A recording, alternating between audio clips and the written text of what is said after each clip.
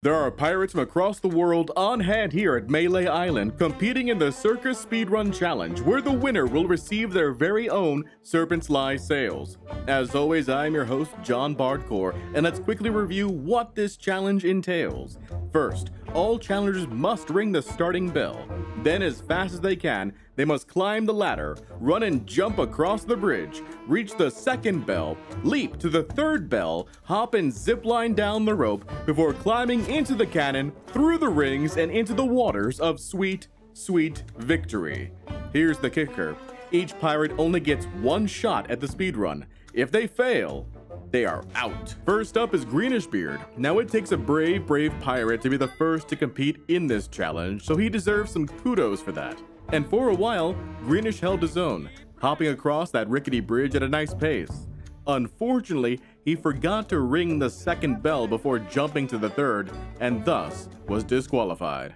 Next up, we have Glossyglue. Glossyglue here is wearing his blessing of Athena's fortune, but will the Pirate Lord's support be enough to carry Glossy through the challenge?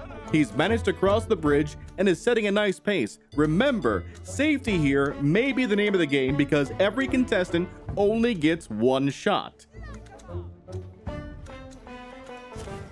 And there you have it, a completed run coming in at 21 seconds. Well done, Glossy. Up for the challenge now is Showiest Mouse. With a time of 21 seconds to beat, it'll now be up to each challenger to decide if they want to try to risk going at a faster pace to beat that time, or stay steady and hope for the best.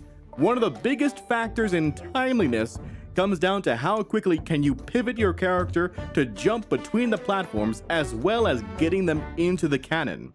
As we can see here, Mouse was able to clear the challenge, but unfortunately unable to beat the time. Good effort though. Time for a double feature. Here we have Lord Macht on the left and McBjornhog on the right. Each of these pirates has had time to practice for the challenge in their own respective servers, but in this case, practice didn't make perfect and both players were out.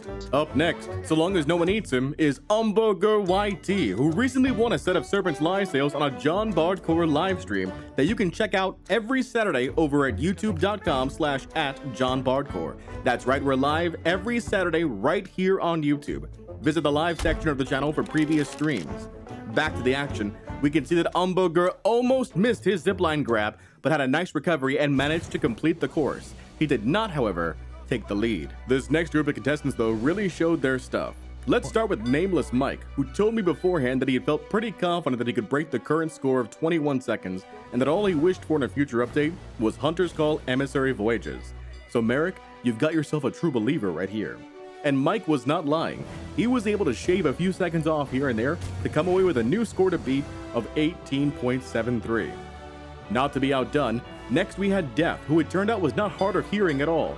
He had been present during Mike's run, but was also confident that we would see a new score leader by the end of his. I noticed that both Def and Mike got a running start at the bell, and that might have led to them both performing well, as I really couldn't tell much of a difference elsewise between them. In the end, Def squeaked out the lead with a score of 18.65, 2 new leaders in a row. Last from this group was Widonlyy, whose only goal was to complete the course, or so she said, but maybe that was to lower expectations and surprise the viewers, because she sure surprised me. It was seemingly effortless for her to race across the bridge, hitting each of the bells and landing each platform with precision. By the time she climbed into the cannon and fired, I knew we had a new leader, but didn't know by how much. Turns out it was 17.26, a full second faster.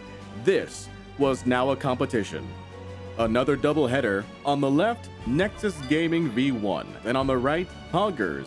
Both of them had decent starts climbing up the ladders and getting across the rickety bridge.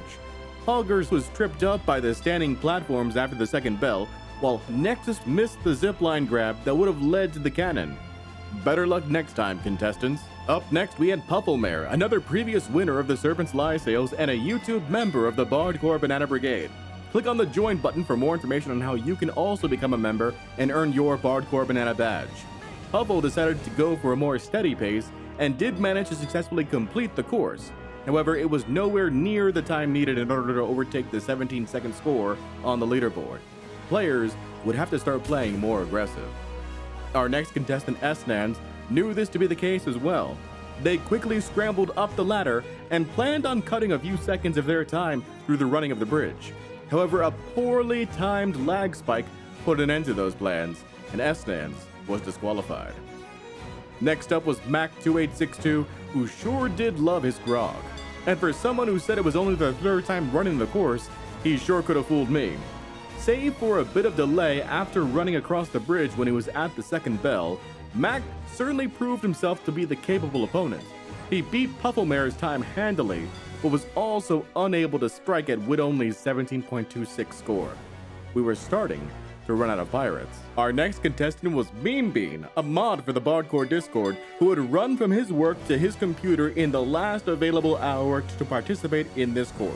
Unfortunately, Meme immediately fell through the bridge and was out. Sorry, Meme. Error 10145 was our next competitor and made the same running start that some top performers like Nameless Mike and Def had done earlier. He managed to make it across the bridge rather easily and touched the second bell, but the platforms to the third bell proved to be his downfall, was out. Spookyjackaboy might be a familiar name to some Bardcore fans, as he was featured previously on one of our Build Talk podcast episodes focusing on PvPers. Spooky is also based across the world from me, so he was waking up at an abysmal 5 a.m. in the morning to take part in this challenge. I'm pretty sure I wouldn't be able to function at 5 a.m., let alone compete in a speedrun challenge. Spooky managed to post a sub 20 score, which was top 5, but not enough to take out the leader. Strathor 2015 was up now, and maybe his Ashen Curse would help light his way. While this challenge was underway, I had a Discord channel active where all the participants could discuss what had happened in their respective runs, whether good or bad.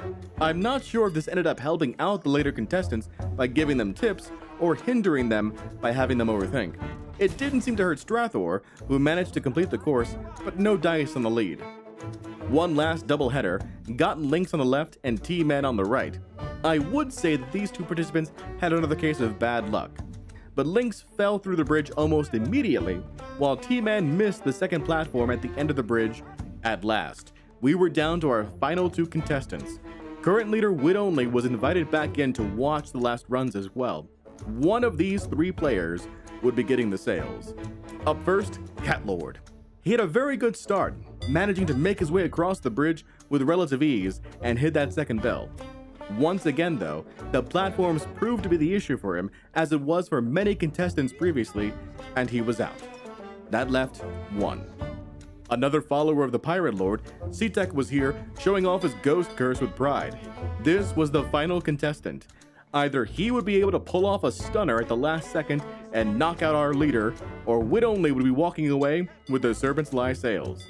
Setech certainly knew the proper route to take, as he managed to make his way across each obstacle through the rings of fire, and he's finished. But who's the winner? It's Widonlyy!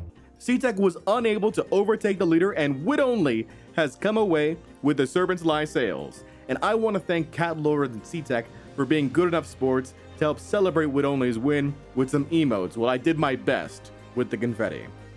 Now I know that there are pirates out there with better scores, so feel free to post your best times in the comments. And until next time, this is Jon Bardcore signing out, saying so long and take care.